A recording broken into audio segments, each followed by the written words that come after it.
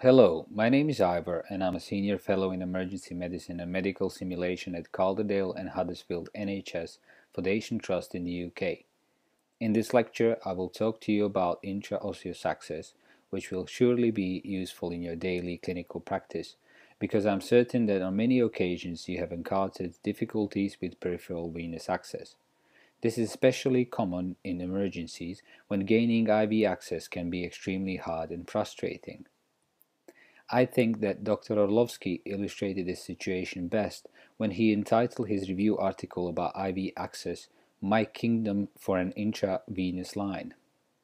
Of course, referring to Shakespeare's famous play Richard III, who in battle shouted, "My kingdom for a horse."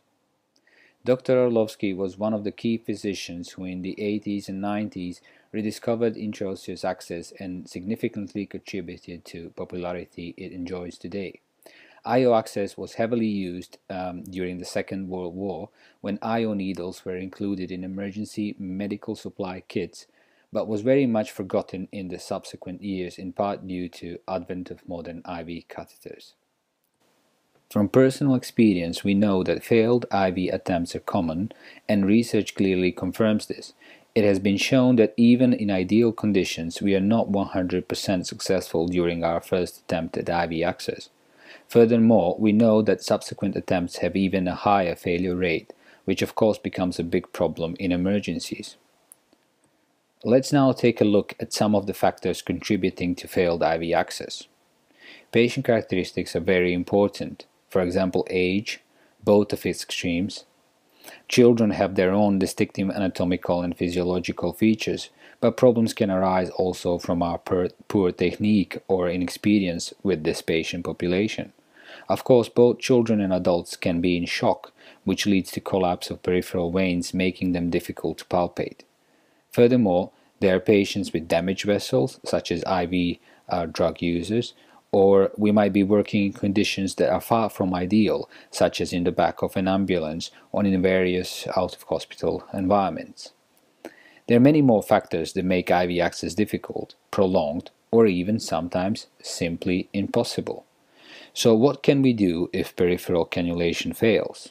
Well, there are basically three alternatives: central venous access, surgical venous cut-down, and intraosseous access. Let's compare features of these three procedures.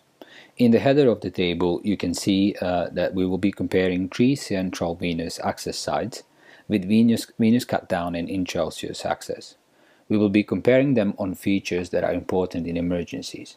First of all, we can see that based on access in emergency, intraosseous access has the highest marks. The reason being speed. It is much faster to obtain than the others. IO access also shines in terms of experience. This technique can be taught very quickly and performed by various groups of medical practitioners in a safe manner. Infections and other complications are extremely rare with IO access. Its short-term use is excellent, while it is not applicable for long-term use, which is anyway not important in an emergency, because the whole point of IO access is to act as a bridge for more definitive intravascular access, which can be gained once the patient is resuscitated. Results in this table are based on scientific evidence, which is also acknowledged by respectable medical societies like the European Resuscitation Council, which placed a great emphasis on IO access in their 2010 resuscitation guidelines. In pediatric resuscitation, they recommend insertion of an IO needle if attempts at establishing IV access are unsuccessful after 1 minute. In resuscitation of adults, they say that IO access should be considered if IV access cannot be established within the first 2 minutes. Similar recommendations apply in trauma. European Trauma Course, which is developed by 4 organizations including European Resuscitation Council and European Society for Trauma and Emergency Surgery, teaches that venous access is a high priority in the child with severe injuries, and if it is difficult to obtain, the intraosseous route is the preferred next step. Now that we have determined that IO access is useful and highly recommended, let's take a closer look at what it actually is. If we take tibia for an example, we can see that this is a long bone comprised of an outer layer of hard, compact bone and a central space of spongy bone, which is rich in bone marrow and extremely well perfused. This area of bone can be viewed as a vein that never collapses, meaning it is available even in the state of shock. Furthermore, it is very well perfused and has excellent connections to systemic circulation. For these reasons, we can say that IO access is equivalent to IV access in terms of functionality and drug delivery. There is a common misconception that this is not true, but several key facts confirm it. First of all the therapy that we normally use through IV route in an emergency, we can also use through IO route.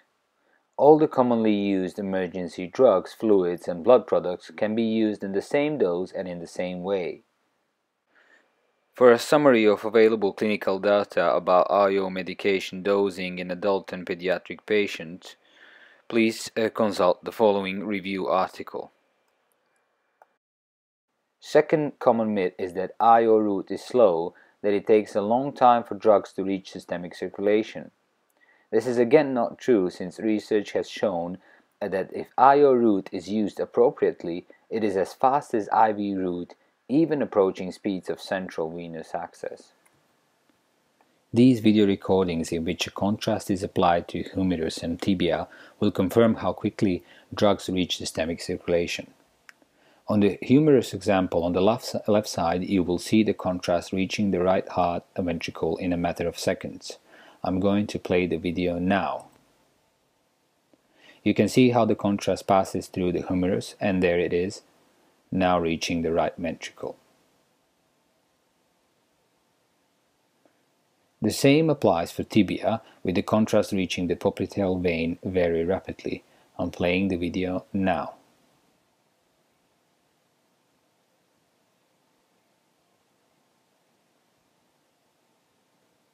So when will we reach for an IO device? Of course, we will not reach for it immediately in every patient that needs IV access, nor it will be our go-to modality after a failed first attempt at peripheral venous cannulation in every patient. We should consider IO access in every patient in whom IV access cannot be gained rapidly in the presence of shock, cardiac arrest, respiratory distress with the need to secure the airway following an RSI procedure, status epilepticus, presence of other factors such as burns, or mass casualty events where it is certainly easier and faster to place a large number of IO needles than, for example, central veins. Among other things, this is the reason why IO access was always very popular in the military. But what are the contraindications for IO access? Well, they can be divided into absolute and relative. IO access is absolutely contraindicated if there is a fracture in the bone. For example, in the case of a fracture in the left tibia, you will choose the right tibia instead, or another bone.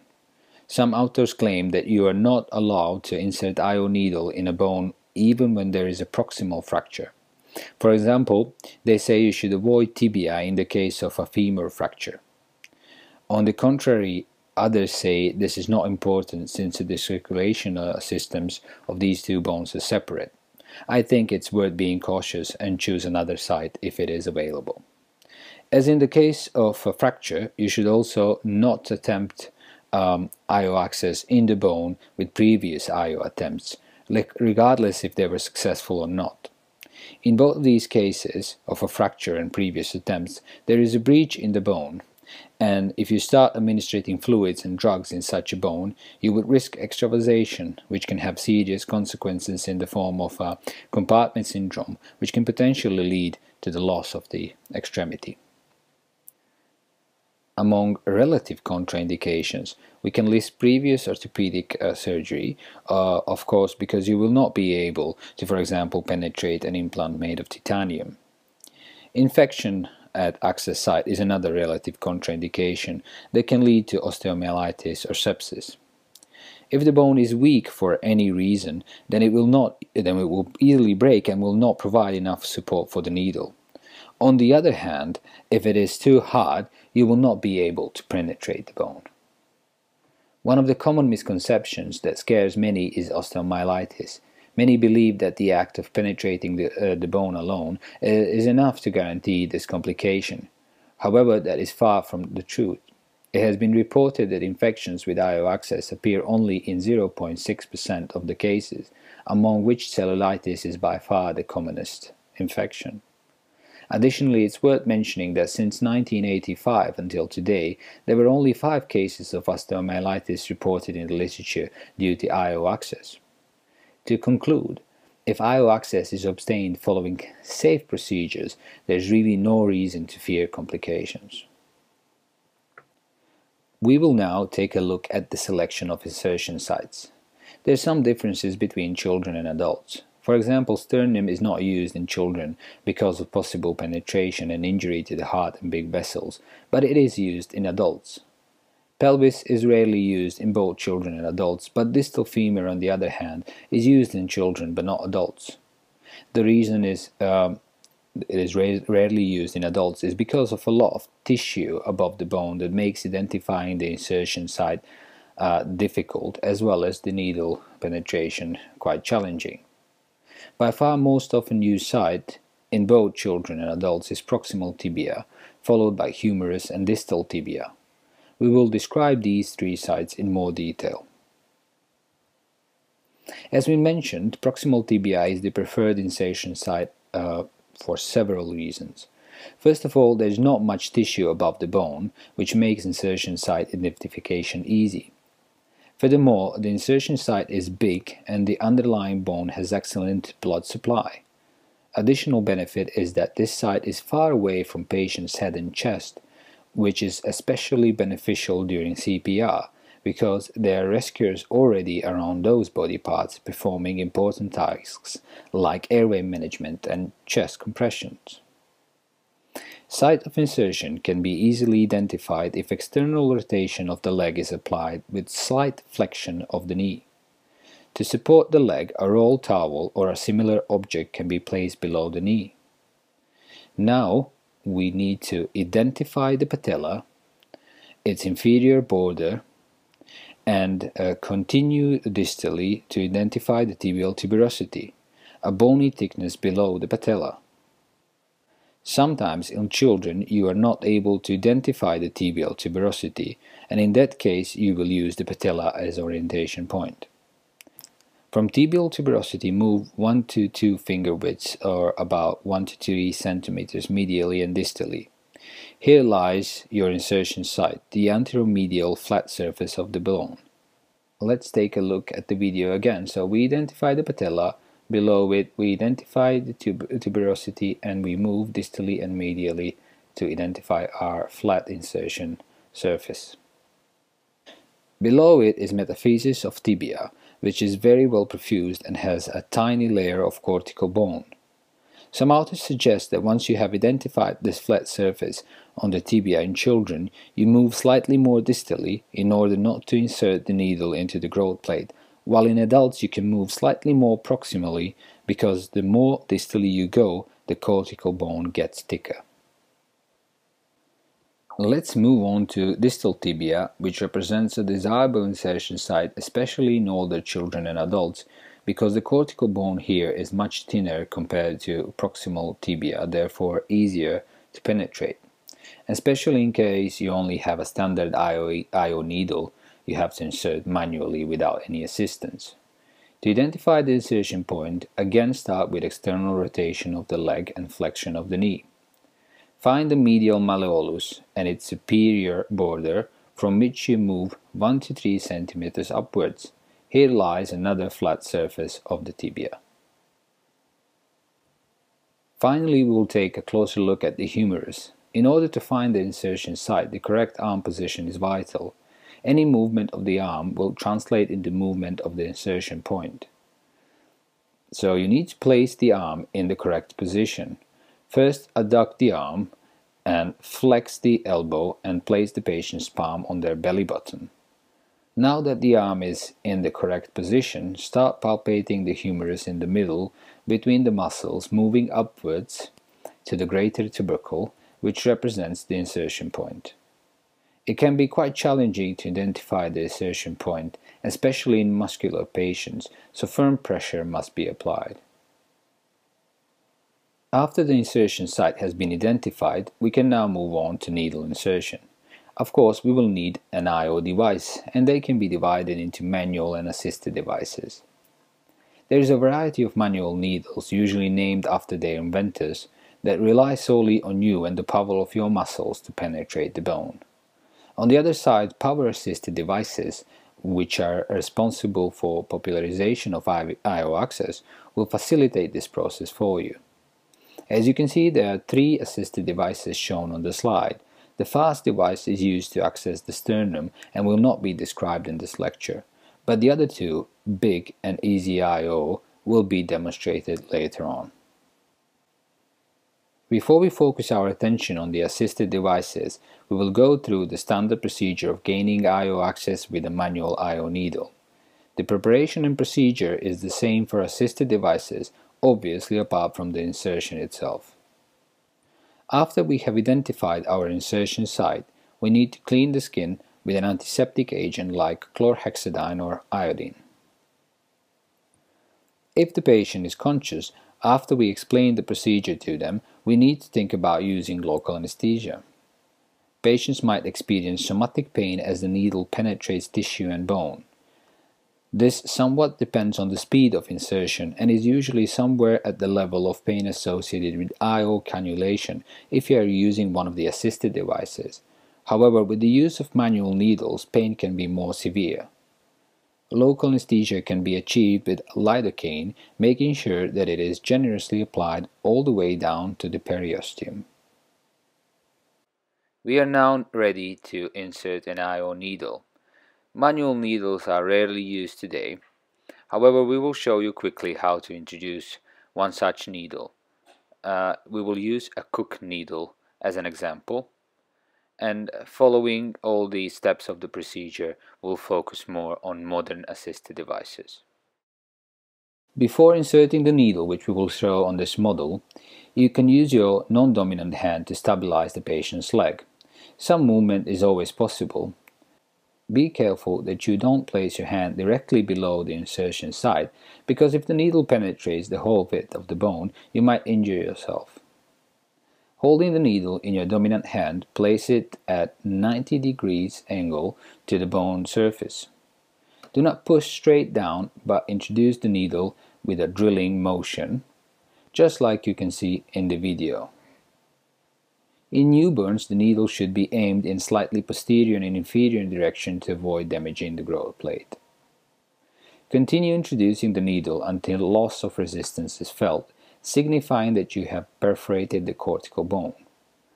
Remember, your goal is not to advance the whole length of the needle into the bone. After you feel the loss of resistance, introduce the needle for another half a centimeter at the most.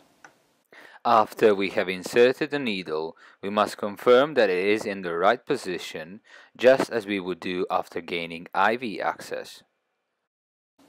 First indication that insertion was successful comes in the form of loss of resistance felt during penetration of the cortical bone.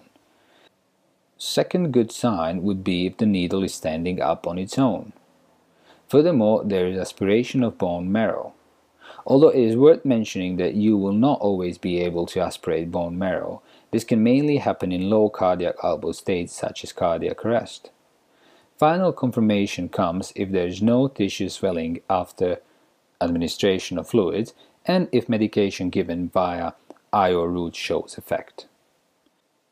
Now that we are sure that the needle is in the correct place, we need to secure it. This can be done with some tape or commercial dressings. Materials you use must be transparent because you must be able to see the tissue around the insertion site, so you can promptly notice any signs of extravasation. It is good practice to write down the exact time when IO access was gained, and this can also be done on the dressing. Another good tip is not to connect a syringe directly to the needle, because in that way you can easily dislodge it, but to use extension tubing. Before you start any fluids, think about sending bone marrow samples for laboratory tests. You can get a lot of valuable results from this sample, but please remember to properly label it as IO sample. After wasting 2 ml of the marrow and blood mixture, the following tests from IO samples correlate very well with blood samples. So you can see hemoglobin and hematocrit, urea and creatinine, glucose, blood cultures, type and cross, medication, drug levels, electrolytes, while blood gases are somewhere between ABG and VBG.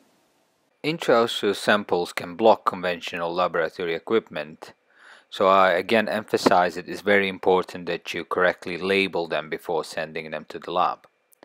Some point-of-care analyzers like iStat are able to process intraosseous samples safely, but some on the other hand are not, so be familiar with the equipment you plan to use to process IO samples.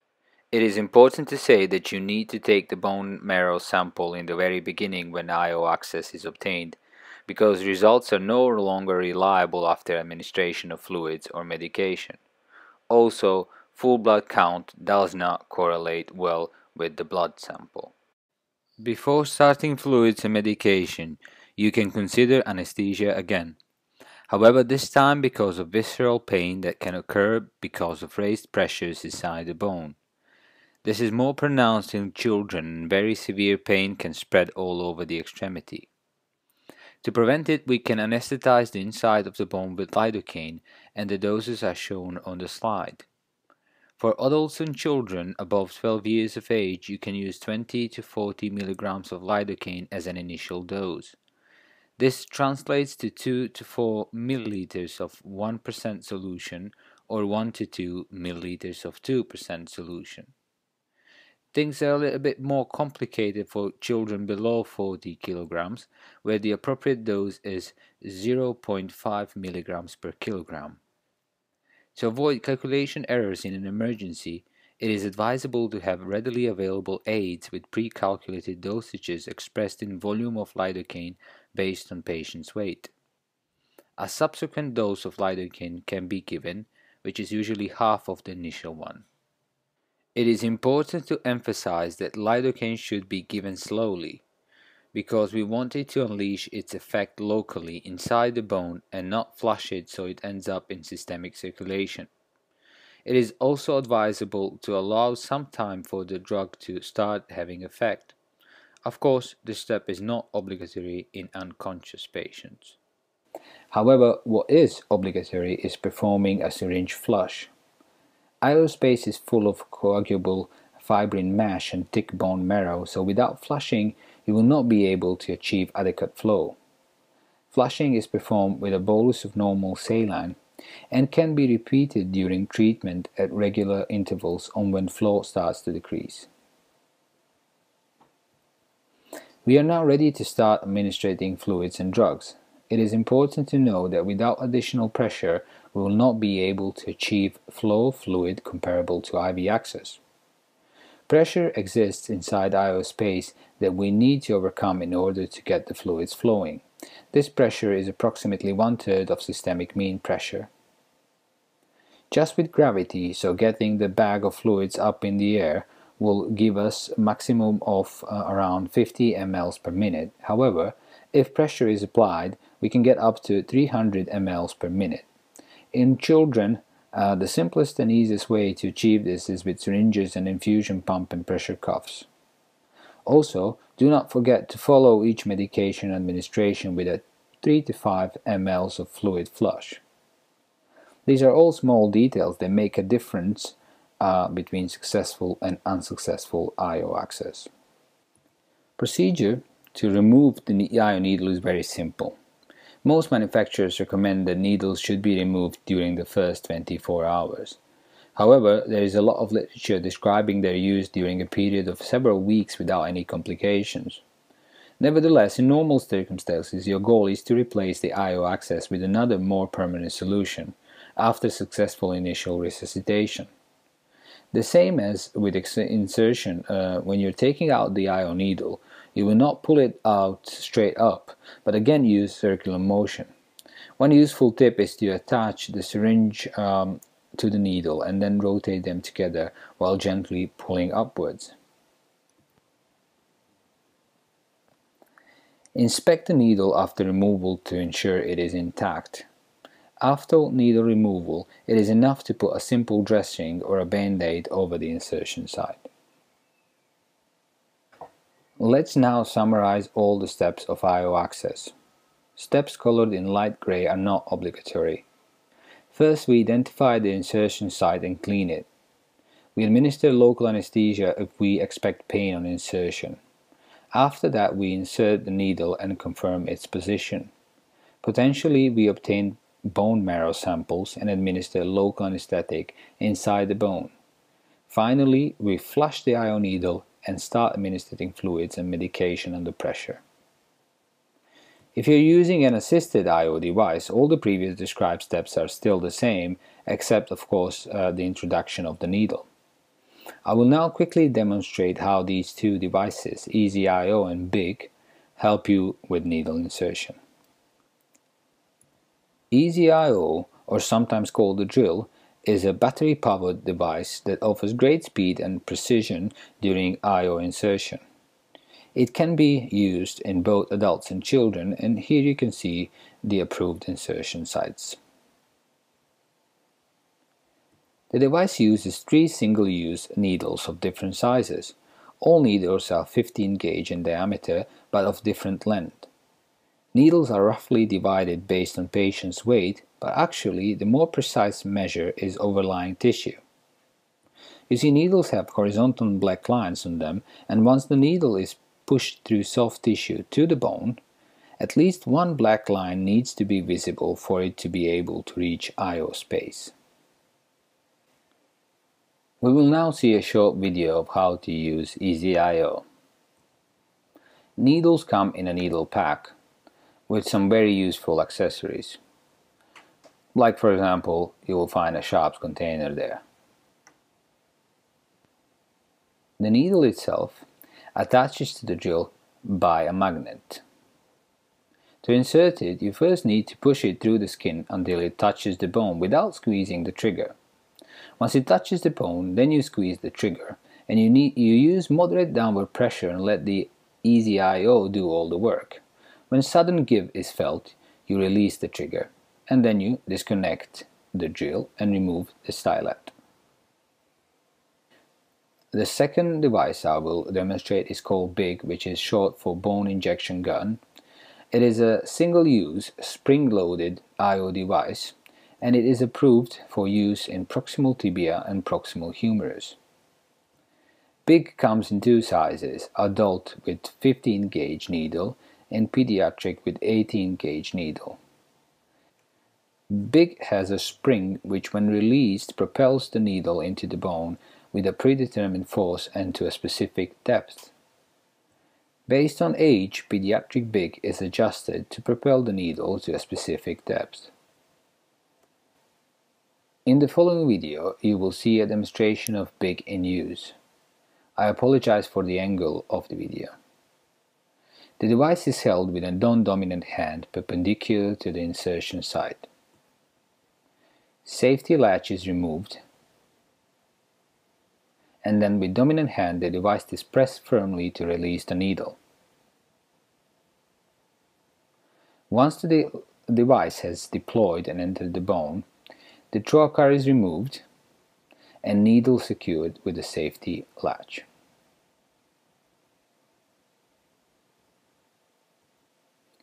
You can see the same procedure on these photos.